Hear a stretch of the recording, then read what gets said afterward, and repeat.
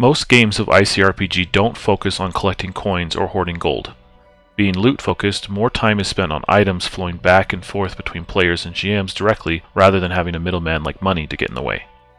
But what if you do want to have some financial fun in your game? Something that allows money to play a bigger role in character progression. One option is in the new ICRPG Master Edition and in the Worlds book, which is technically included in Master Edition. It describes a purchase method of progression, and it's meant for games that are more focused on coin. As players go out adventuring, they find coins and treasures to add to their hoard. Eventually returning to town, they can spend those coins to purchase various goods, items, and services. It mentions that 1 coin is equivalent to a day's worth of work or a meal at a bed for the night. A huge benefit for the purchase method is granting greater control to the players over how their efforts are rewarded, and it saves the GM time.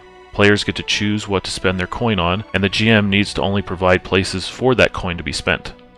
But that does bring up a major consideration: availability. Can you really spend coin in the middle of a dungeon, or do you have to return to town to do so? Additionally, not every vendor in town will have a ring of power just lying in their display case. That's going to lead adventurers to seek out specialty vendors and rare goods as part of their overarching campaign, which could be a ton of fun. But there are alternatives. Instead of counting coins, you could just deal in loot or barter for what you want. Do you want a nice sword? Well, I'll give it to you for that shiny shield of yours. Loot can be constantly exchanged, swapped out, and discussed to decide what is worth what, even if it's multiple items for one thing. Taking it one step further, you can incorporate specifically gold or treasure loot into your game. Most loot provides a bonus or an ability, but there's really nothing stopping you from saying a specific item's ability is to give you a piece of loot.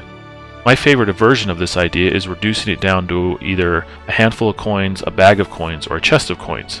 Each of these is then treated as loot and fills up equipment slots. A handful of coin takes 1 slot, a bag takes 2 slots, and a chest fills 3 whole slots. When you get back to town, trade out a handful of coins for a roll on the shabby loot table, or a chest for a roll on the epic loot table. What I like most about this method is filling equipment slots with treasure loot provides tasty choices and dramatic moments. Treasure takes up space that could be used for ability granting items, and is susceptible to being lost or destroyed just like anything else. Corroders don't care if they are eating your magic sword or your chest of coins.